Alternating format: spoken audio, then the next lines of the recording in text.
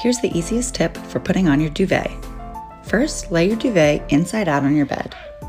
From there, place your comforter on top of the duvet and make sure all corners and sides line up.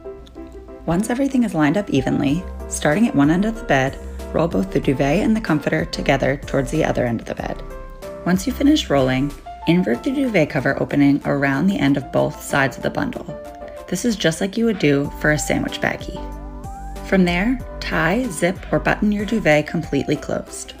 Once you finish closing the duvet, you'll unroll the bundle in the opposite direction. From there, all you should have to do is fluff. The comforter should fill the duvet perfectly. No more struggling. Imagine it done!